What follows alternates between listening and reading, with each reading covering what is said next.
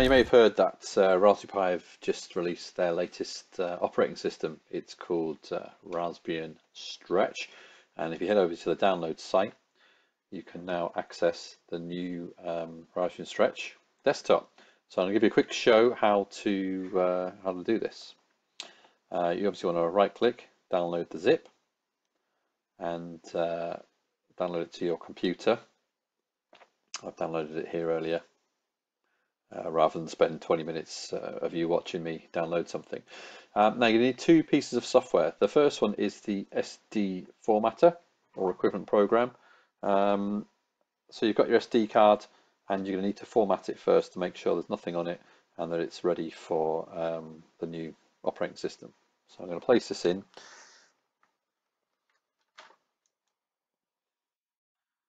Open up the SD formatter. I'm just going to check it's the correct drive, because I have done this before. So G is the drive there. Okay, so let's go again. Software, SD format. Yes. Right, so it's on drive G and J as well. So I'm going to, first of all, quick format, adjust the file size, yes, press OK. And I'm going to format that now. So this is erasing all the data and reformatting it. And then I've also got this, the J is gone now.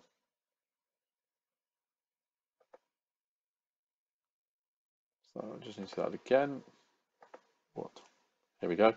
So now we're on G, drive G, just make sure it's the right one, boot. Again, option is quick format, readjust for the size.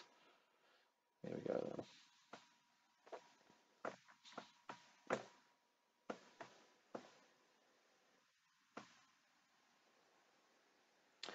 Excellent, so now I have a blank SD card, nothing on it, and it's formatted and ready.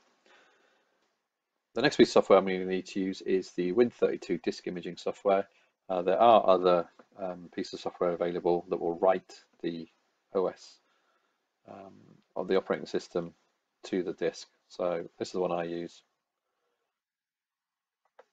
Click yes.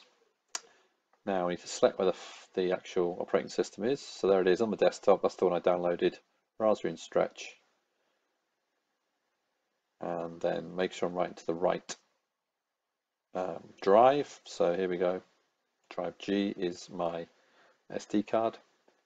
And then we're going to write yes.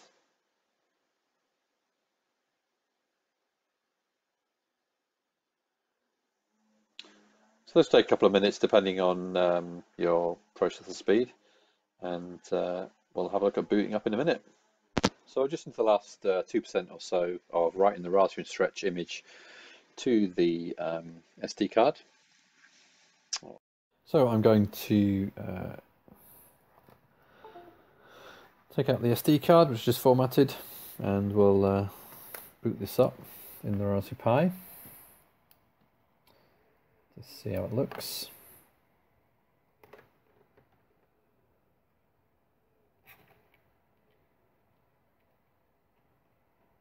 Okay, power's in, screen on.